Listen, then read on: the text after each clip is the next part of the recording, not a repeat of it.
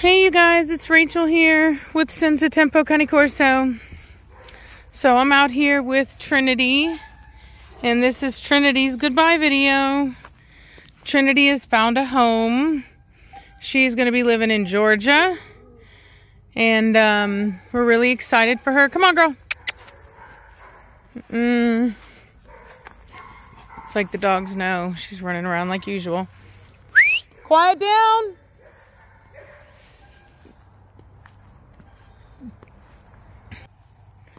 All right, where'd she go? There she is. So she's 100% back at her pre-birth weight and condition. Very muscular, looking really good. Very athletic and fit.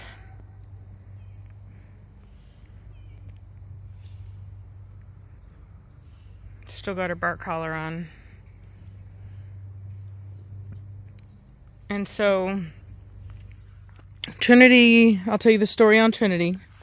So Trinity was a daughter. She was a pick of the litter daughter out of my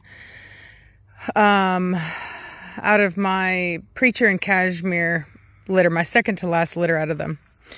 And the breeder who was going to buy her ended up having some issues in his kennel, and a male that was having some issues. And so we basically let him know that until he could show proof that that male had been neutered, we could not put her in their home, because, you know, we got to make sure that we're not spreading stuff that shouldn't be spread. So needless to say, I never heard from the guy again. And so I gave her as a gift to Reese for her kennel, and then Reese ended up giving her back to me, and she needed to make room, and so she gave her back to me, and I put her to, first breeding, I put her to Mad Mortigan. We had 13 puppies, and unfortunately we had a tragedy, and we lost the vast majority of those puppies to parvo after an ear cropping visit.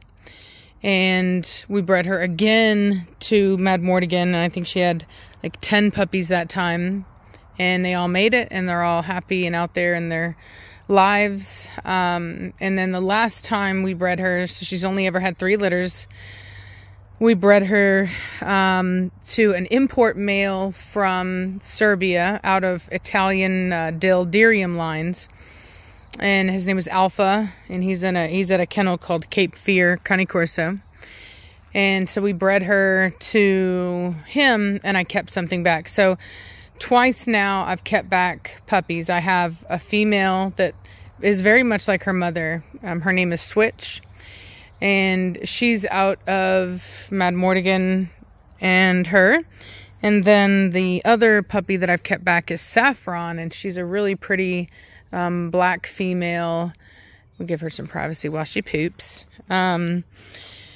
Saffron is out of that alpha male, import male. And both of them are really beautiful dogs. Switch for sure is show quality, and I may very well put her out there.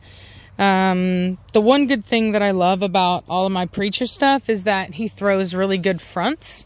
And so Switch has a front, and so does, I believe so does Saffron. I'd have to look for sure, but I'm pretty sure she does have a front. And so that's one of the cool things. Now, rears, not something that I was getting out of this stuff. Top lines, usually not. So I had to put all of my Preacher stuff to really strong rears and top lines, because that's not something that he was going to be able to provide, as well as length. Although I will say that I did get pretty decent length anyway out of the dogs. So, but having said that, yeah, not their greatest assets as far as the rears and the top lines, but they do have front assemblies in there that they will throw. And that's pretty awesome, because rears and top lines are pretty easy to fix, but fronts are harder to get. So anyway, so it was a cool little thing that I found with my stuff that has been a game changer for me, because I've been able to produce fronts which is oftentimes pretty hard for people to be able to do. So she's, gosh, about 4 years old, I believe. And her last breeding, she had a cesarean. She did have some complications. And at that time, I decided that I didn't want to breed her anymore. She had some swelling, some fluid retention, and ultimately did need a cesarean.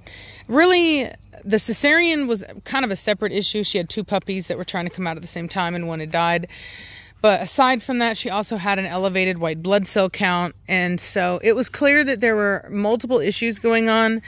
And, so they haven't eaten yet today. That's why she's been eating grass.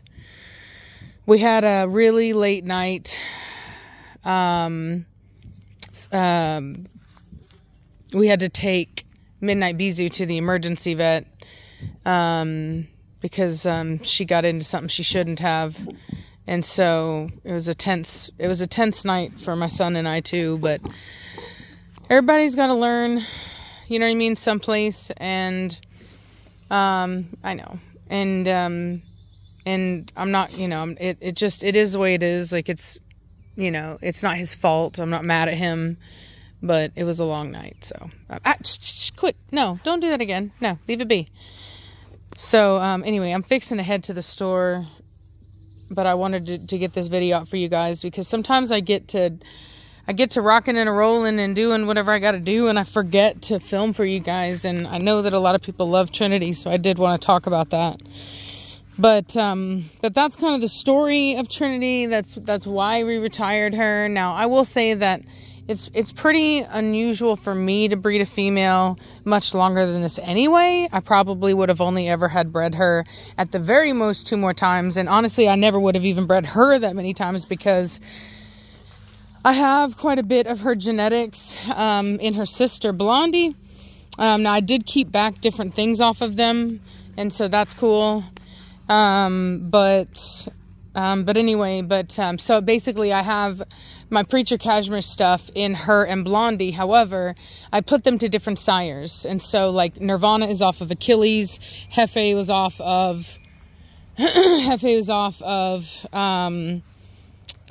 Batista. And I'm getting something off of Scoob, which is a sister of Hefe. And then, of course, Trinity, as I said, was put to Alpha in my Mortigan. So even though it's the same mother, it's all 4 different sires that I have the genetics on. And that's kind of how I did that. But, pardon me, but if I'm going to breed a female longer, like, for example, Asia has produced very well for me. Mona has produced very well for me. Nirvana has produced very well for me. So, you know, there might be a case where I would breed them longer, but I don't see myself ever breeding a female past 5 years of age. And the reason for that is, and I know that a lot of people would be like, well, you know, because there's a lot of breeders that breed well past that. A lot of breeders breed 6-7-year-old dogs, but heck, even way older than that, actually, let's just be honest. But for me, 2 reasons why. One, I know that from a scientific standpoint, fertility does begin to drop at around 4 years of age. And so I know that, you know, a basis off of when we should be tidying up our breedings, as far as for me, because I want to have the best eggs, the best production time, and then beyond that, I want to keep back the best that I can out of that, and then retire that female, move her on into a pet home while she's still young and vibrant, and can have a really fantastic home, than to end up with subpar conditions for all my dogs and having to buy not as high quality food and like all this stuff because I have so many dogs that it's too much of a burden. And I think a lot of breeders end up as hoarders because they're not able to retire their dogs. And so it hurts. Don't get me wrong, it's a hard thing to do because you love them and you've had them. But the reality is that it really is the best thing for the dog, and it's the best thing for all the dogs. And so for me, you know, I think it's the most ethical thing to do. If you can look past the initial moving on from their original home, you're in my industry, you'll see that it really is the most ethical thing to do.